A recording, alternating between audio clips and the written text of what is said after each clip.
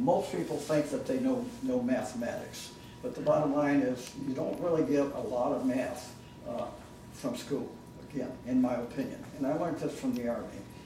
I thought I knew math fairly well: algebra, trigonometry, plane geometry, solid geometry, chemistry and physics and so on. I had all that in high school, so that was pounded into me. But I found out I really only got the basics and so on. And the problem is for our children today, and you all too, we're in a new century. We're not in the last century anymore. We've gone from an analog world to a digital world. And that's thanks to all the cameras, the smartphones we've got and so on. But like it or not, these young people are growing up totally different than you and I did. One, we used to go from 10 to the 6th power to 10 to the minus 6th power, which is 1 million or 1 million negative. Okay? Now we're going higher than that. We're studying the universe, trying to build a telescope that can reach the outer parts of our universe. Just went operational a couple months ago. So millions of light years away. So and we're going to have to know the math, the science that goes with that I didn't need to know when I was in school. Plus, now we're down to our phones, and I brought one to show you here, our micro. Here's a camera. There's a camera. Our TV cameras are this big. This camera will do almost anything any of the big cameras will do if we want it to do it, if our programmers are good enough to do it. So now we're down to 10 to the minus 6 and lower than that. So that's a tremendous amount of learning that has to be done. So computers work on what is called binary math system. Binary means only two things. Anybody know what it means? Ones and zeros. Your whole world, everything you do, everything you see is turned into ones and zeros. Okay? So then on top of that, that's not very convenient. Okay? And most of us use calculators anyway, so math is not extremely convenient for us. But anyway, the next one is what we call a hexadecimal system. So the hexadecimal system is what engineers use to do most of the things that they do. Anybody know what hexadecimal means? 6 decimals? 16. Oh. You're close. Hexadecimal. In hexadecimal system, all of us know more or less the decimal system, right? We're not very good at it in the United States. We still use pounds, feet, the foot of some king from England who we don't even know anymore. Pounds and so on. Most of the world uses kilometers, millimeters, centimeters, and so on. So that's the decimal system. That's 1 through 10. Okay. Hexadecimal system is up to 9, and then it's A, B, C, D, E, F. And that's 16. Okay. The one thing you have to realize, the minute you start talking computers and converting to it, computers start working with a 0. And that confuses a lot of us as we move forward in life. We start with 1 through 10, right? Computer doesn't. Computer goes from 0 to 9. So hexadecimal is going to start with a 0 rather than 9, okay? So we start teaching our children, my great-grandchildren now, they're already learning their colors, okay? So we start teaching colors. We start teaching shapes, circles. They put the things in, they put a triangle in, and so on. So I start using those in my teaching or mentoring, whatever you want to call it. So the circle becomes very, very important in a lot of things we learn. The other thing, so we call those graphics. When I started working in computers, there was no such thing as a graphic. It was all text up to 1986 when Windows came out, thanks to Bill Grant. We didn't even have GUIs, graphic user interface. It was all textual. Now, since then, most of us work in graphics. So anyway, now the computer programmers are using mostly text, but to teach the children or the younger generation or senior citizens who are just starting to learn computers, we're using graphic user interfaces. And I brought stuff here to show everybody here who wants to ask questions or get into it more in depth. What time did we start, by the way? About 5:20. Pardon? About 5:20. 5:20? Okay. So that's 12 minutes on that. I try to time myself. It doesn't always work. So anyway, now we have graphics. That is what we call graphic-oriented computer languages. The most common one that I have here, and that we'll be teaching in different places over the next couple of months, is called Scratch. Came out of MIT, Massachusetts Institute of Technology. Scratch, there's variations on it. Another one, the name of it, which is a little bit easier to remember. Scratch, I've always had a hard time trying to figure out what it means, but it's called snap to. So you have these little graphics blocks, and you snap them in. So they snap to each other, and each block represents a routine or a subroutine.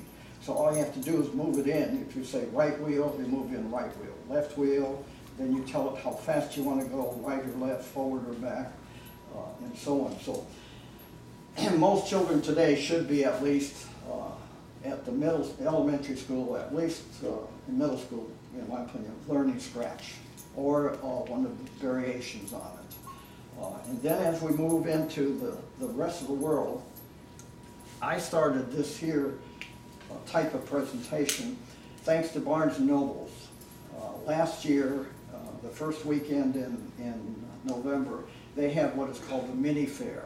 So Barnes & Noble is very good about getting organizations in, helping to support the community. Last year, some of you may have seen the Harper Heights Orchestra was there, playing right near the cash register for a fundraiser.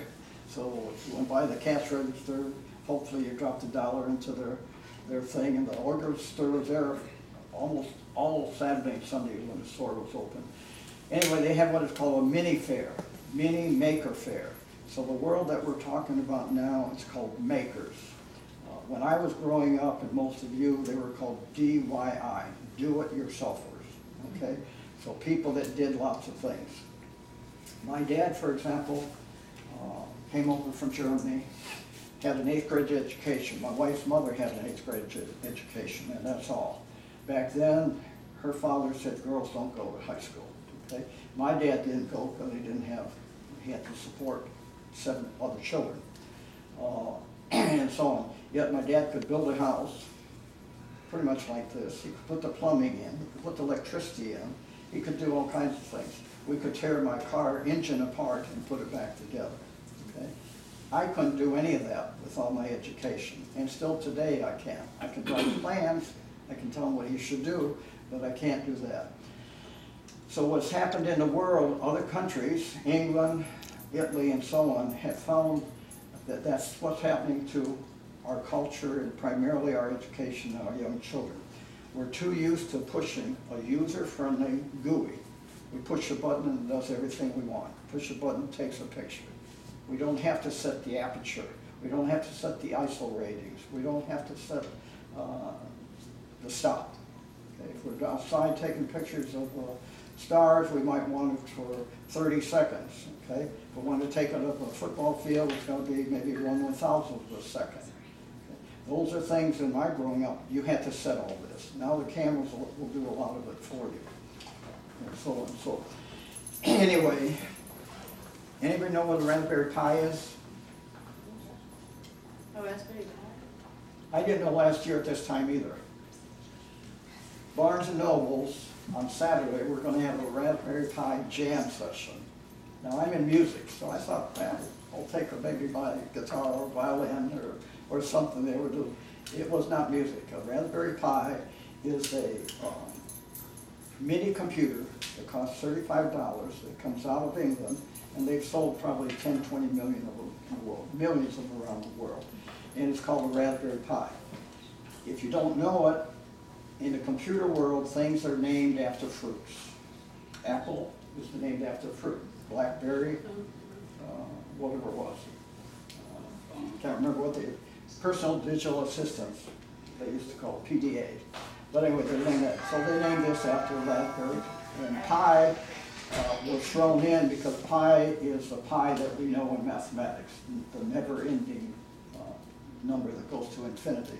So, and a jam session is a coding session. People get together and they code things. So we're going to talk a little bit about coding. In England, they have coding clubs all over England. I've only seen about 4 or 5 in the United States, where people get together like this on a Sunday and they have a good time in a house or at school or wherever, or church, and they sit there and they code the computers. They don't look at it, pushing a button like Roy is here, pushing a button on that. You're actually going to tell that computer what you want it to do. You have to set everything on there. Okay, how fast it's going to do it, how many frames per second, and so on. So they're called coding clubs. And out of that came what they call a jam session. So I'm in hopes at Barnes & Noble, I asked them last week if they were going to have a jam session, Raspberry Pi jam session. So prior to that, that's England, who's our kind of a sister country. We speak English. They don't think we speak English, but anyway, we're somewhat related to England. Italy, which is of the Romance language countries, Germany, Spain, Portugal, France, all those countries there, prior to the Raspberry Pi came out with an Arduino. So put that in the back of your head, Arduino. And that is what we call a microcomputer. A microcomputer is something that does only one thing. Turns on that light or turns it off. Turns on that fan or turns it off. You tell it I want to turn that fan on when it's, what, 70 degrees in here. I want to turn it off when it's 40 degrees. That's a microcomputer. Raspberry Pi is a computer. Okay, it'll do multitasking. It'll do whatever you want, and you can connect the microcomputers to it. So everything I'm talking about is available here that I'm talking about today from Barnes & Noble. So you can go out there and buy them all if you're willing to spend the money for your child. In my opinion, it's well worth doing. Here's a kit that we're selling, and it's outdated now. They've got a new Raspberry Pi. This is Raspberry Pi 2. This sells for around $100, and it comes pretty complete. And the Raspberry Pi is that little thing there, okay? So you have to connect your keyboard to it, your mouse to it, your TV set or monitor to it, but all the guts of the computer, just like any computer here or in that camera or in your tablets, are in there, which means you can program it. I'm doing this from the standpoint of medicine. A lot of our medical devices are, in my opinion, outdated. So, for example, somebody got a tablet, show them the tablet. That little dot in there, that's the camera, is the same camera that connects to here, called a camera module, sold for $35. And that's this camera here. Okay? So what we're doing for one of our projects is we're putting it on top of a microscope. Okay? I can buy these, but the bottom line, the ones I buy only do what the engineer wants you to do that made it in China, Taiwan, Japan, wherever they're at. If I wanted to do something else, now I've got the power to do it. I can code it, I can program it, and I can buy it for $35. Okay? So anyway, then we get into 3D printing. That's another whole world. It might not come with an adapter. So then you have to start thinking how you're going to make your own adapters. This is 3D printed by my 3D printer. Here's another one. Okay. So now you've got to find a way to design stuff. So here comes my next hint, if I can find it. Yeah, I thought it was organized. No. Anyway, what I've got is my drafting book from high school. I graduated from high school in 1949. I still have that drafting book. So again, I used to ask my girls, what did you learn in school today? They would come home and say, nothing. You know, well, the bottom line is you're going to have to make sure that they know what they learned in school. But I still have my music book from kindergarten. I still have my, why I kept it, I don't know. I had no idea I was going to be an engineer. But anyway, now I'm drawing plans for the 3D printer because I took one drafting course in high school. And I've got the book. Without the book, I probably couldn't be doing it. And I'm teaching that now to other people. The Arduino, by the way, here's another one that I don't know if Barnes and Nobles are gonna sell this. This is the old one. They came out with a new Raspberry Pi that's quicker and faster, same price. But this is a good one on the market called Raspberry Pi for Dummies. Most of you probably know about the dummy books and so on. They're very well written, pretty extensive. They're not really for dummies in my opinion, but they give you a lot more than some people bargain for. But anyway, that's the Raspberry Pi 2.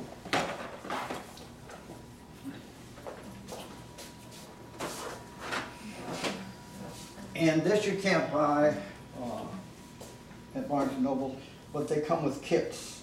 So you can buy a kit, this is an Arduino kit, you can buy kits for that, and they come with a book that's got like 10 projects in it, and so on, and then all the goodies that you need to do the project. So where is Sabrina, Samantha, you want to start passing out the paperwork? No, I only brought 20, so I'm not sure how all you want to distribute them, but anyway, you'll see on the paperwork a little bit more of what I'm talking about. So go ahead and pass those out.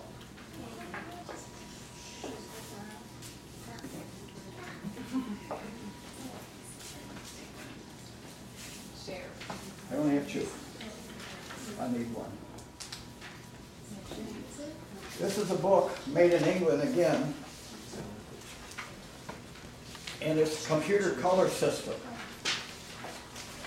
If you look at what we got there, Samantha does all those things that you got, the pass-out sheets there. All those QR codes are made by her. The videos are made by our whole crew and team. So this color thing I'm going to show you here, if you really want to learn it, there's 4 videos that we made and up on YouTube. And all you have to do is read the QR code and it'll take you right to that. This book is a hexadecimal color system.